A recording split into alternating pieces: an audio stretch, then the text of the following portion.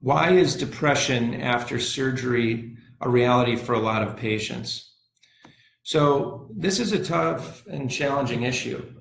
Some reports say up to 50% of patients can experience some form of depression in the postoperative course, and I think it's a very real thing and can have a severe impact on patients.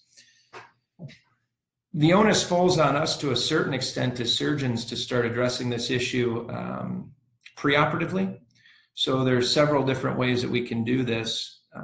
I think it's important to screen patients preoperatively for certain risk factors that may or may not be modifiable and improve outcomes. So what I typically will do is, if a patient has a history of mental illness, we'll explore that further and see that they're getting the appropriate treatment and that it's well controlled before proceeding.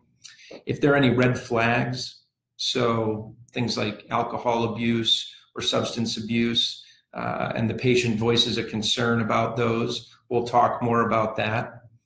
Another common thing that we're seeing now is opioid use. So chronic opioid use preoperatively is something that we try to manage effectively before surgery. If all of those things come together and we're able to proactively address them, then I think that helps minimize the chance of depression after surgery. But it's a very real phenomenon and something that cannot be negated.